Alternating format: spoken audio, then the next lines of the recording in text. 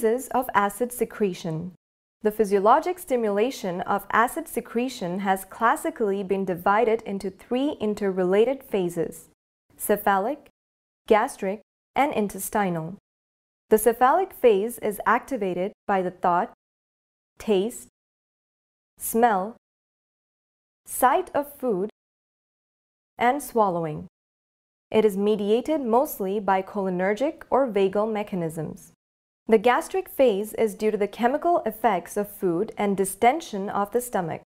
Gastrin appears to be the major mediator since the response to food is largely inhibited by blocking gastrin action at its receptors.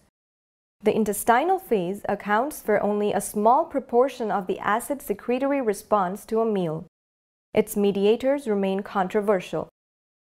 The observation that H2 receptor antagonists block the cephalic and gastric phases underscores the importance of histamine mediation of the stimulatory response and illustrates the interdependence of the different phases.